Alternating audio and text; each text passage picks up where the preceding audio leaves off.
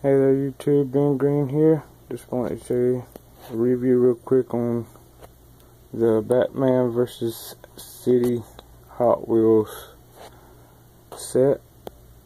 I've already opened it, reviewed it a little bit, so I'll show you real quick what it does. It comes with an exclusive Battle Damage Batmobile.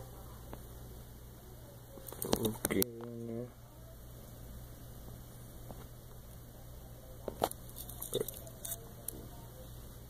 That's the car.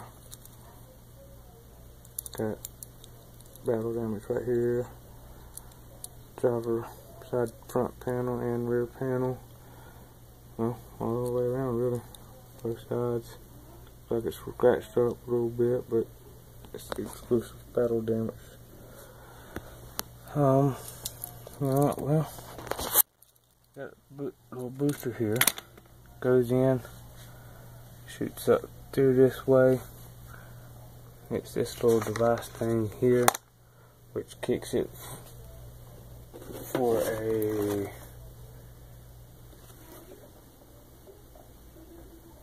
Batmobile does a 180 when it hits that spot right there.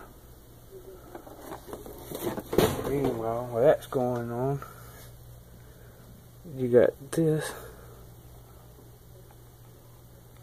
that spins. It comes real close to hitting both areas.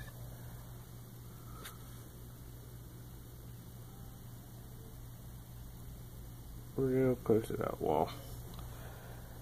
Alright. Let's see what it does. Get this turned pretty quick. Uh-oh. Superman fell off. I've noticed that this does come off very easily.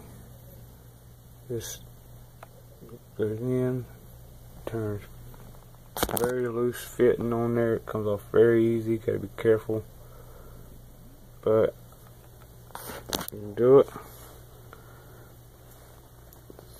Ready? Go. No! He ended up upside down. So we're ready to do this again. Try to get Superman going.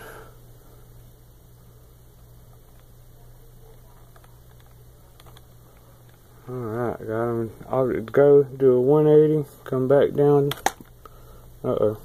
Through here, and knock this wall down just like that. That's the object. Let's put back this up there one more time. And got him going. And there he goes. He made it. Pretty cool how he gets him to do a 180. See if I can focus in here and get him to do it.